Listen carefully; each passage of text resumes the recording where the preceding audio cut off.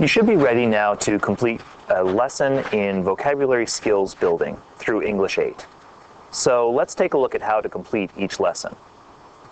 The vocabulary skills unit is composed of lessons. Each lesson is a worksheet-style approach to mastering the skills of vocabulary understanding. The lessons are listed here, but of course your lesson will be sent to you through Doctopus, so look for it in your Share With Me folder in Google Drive. Let's open a blank lesson. The lesson document will be listed as number 1, number 2, and so on. It will contain a lesson. The lesson for the day indicates a single root. The root is a part of a word that comes from an ancient language, Latin or Greek. In this case, the root is seed, ses. That means that this root could appear in 3 different spellings. That root means to go or yield, and it comes from Latin. So you are looking for words that contain this root. The vocabulary lesson will ask you to find a word and analyze it and discuss it and write sentences with it. Then it will ask you to partner with another student to do the same thing over again with a different word. Finally, you will list your word on a spreadsheet with everybody else in the class to create a list of words that use this root. Let's take a look at the resources that you have available. Of course, do not forget about the Vocabulary Skills Primer. This textbook for your vocabulary unit will help you understand each of the steps of the vocabulary lesson. But, more importantly, let's check the model example. Here on the My Big Campus bundle, you have an access to a model example. That will show you exactly how to complete this lesson.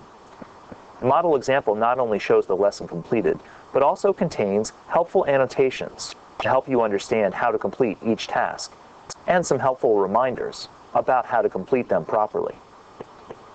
So let's take a look through the lesson piece by piece. You've just read that you are working with seed, ses, which means to go or to yield.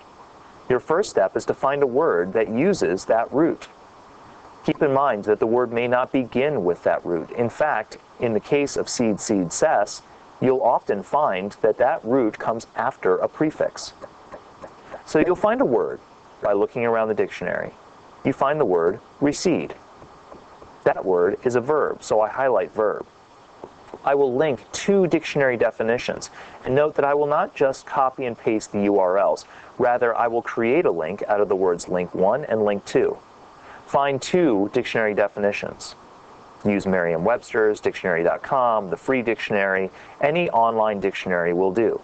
Link those right here. Next, I will find a picture that demonstrates the word. In this case, I'm using the word recede, which can also be receding if I conjugate it here to be the present participle. I found this picture of a woman with a receding hairline. I've copied and pasted that picture into my document, and then I've written a sentence, a kind of caption for that picture which uses the word. The woman was shocked to see that her hairline was receding. Your responsibility here is to find a picture that uses the word and to write the sentence that uses the word as well. Next, I must explain the origin in a complete sentence and write the sentence below. The origin sentence is a fairly simple formula.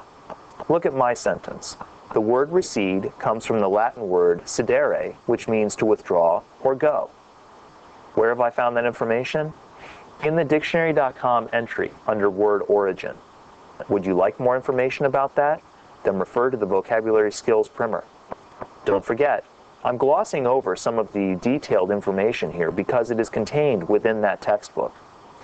The annotation in the model example shows you the formula to use here. The word blank comes from the whatever language word blank, which means blank.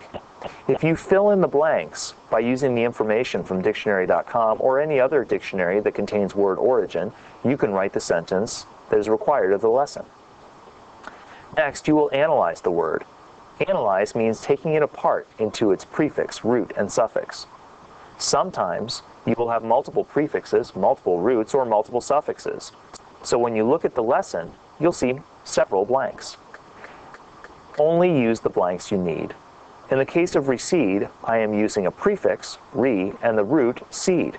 I have no suffix, and I have no multiple prefixes or roots, so I leave those blank and only complete re and seed. My next task is to transform the word into a different part of speech. I've seen that recede is a verb, but I also know from reading my vocabulary skills primer that receded, the past participle, is an adjective. So I type receded and I note adjective. If you don't understand words in this way, look at the vocabulary skills primer or check the dictionary to see. Dictionaries often include transformations of the words in the entry. Finally, I'm ready to write a sentence. I refer to Skill 4 in the Vocabulary Skills Primer, and I write a sentence that uses my word. I want to make sure to italicize the word in my sentence. The sentence must demonstrate effective understanding of the word and creation of context clues. Again, for more information, check the Vocabulary Skills Primer. Once I've done all of these tasks, I'm finished with the first part of the lesson, which is to do this on my own. The next step will be to do the same thing with a different word with a partner. And finally, I must enter the words that I have found into a spreadsheet. That spreadsheet is not available on My Big Campus.